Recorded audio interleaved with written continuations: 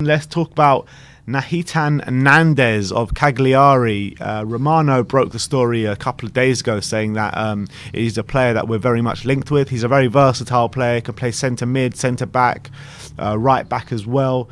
Sky Sports have been talking about it as well, and they say Tottenham have not yet bid for Cagliari midfielder, but he remains on their radar. And there was another update. Yeah, Sky as well. Italy said. Yes, go on.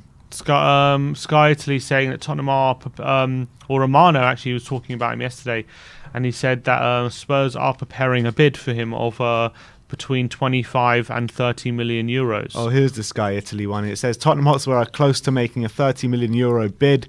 The offer will be 10 million paid in loan with a purchase obligation for 20 million euros. Yeah, and that's his Romano tweet. Says Spurs have approached Cagliari about Nahitan Nández, as revealed yesterday. He's on Tottenham's list of potential new signings, but there's no official bid yet. Tottenham will soon decide whether to sign Nández or not, and he's on the market. Price tag between 25 and 30 million euro, which is what Romano was saying yesterday. Do you have any idea about this guy? No, but from what I've read and what I've seen, he seems like one of these midfielders who is like decent to average to decent kind of passing ability and like shooting ability and tackling ability, but he's got extremely strong kind of leadership and work rate and all this stuff, which in a team like Tottenham, like for example, he could very easily have been in midfield yesterday and like been part of that midfield and would have succeeded, right?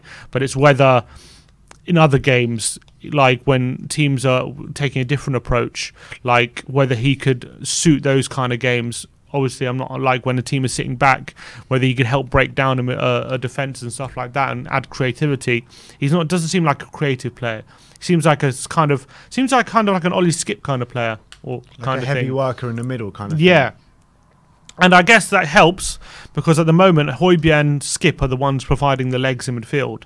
Obviously, Dele as well to an extent. But in terms of real, proper, hard-working central midfielders that we have in the squad, you've got Højbjerg and Skip. Maybe he feels like he needs another one just to add some legs in there in case Højbjerg and Skip burn out. I don't know. Maybe it's a case of to replace Sissoko if Sissoko is just about to be out the door as well. Oh, yeah, and also that, which I'd hope so. So Or even I don't Winks. know. Yeah, I mean, I don't know too much about him. I'm not going to lie. He obviously plays with Cagliari. He has 30 caps for Uruguay, and you know Uruguay are a decent team, so it's not like that's easy to do. 25 years of age, so is it a good age? But he seems like the kind of player who will probably come for like a couple years, like do a good job, and then we'll sell him for like a tiny loss or something, or maybe a tiny profit or something like that. Like a Didier Zakora signing. Kind of, something like that. Yeah, it doesn't seem like a guy who's going to revolutionise us. He's going to like supplement the squad kind of thing, and maybe do a good job in some games, do an average job in some other games, but always give 100%.